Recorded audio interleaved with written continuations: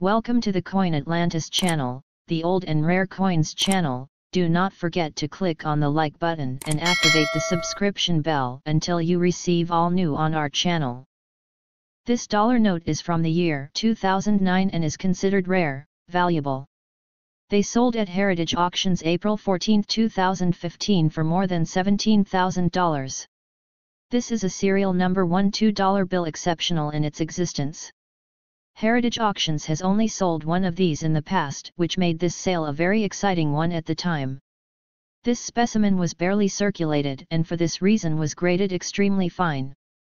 This bill bears the image of Thomas Jefferson on the front. The vignette on the back depicts the signing of the Declaration of Independence.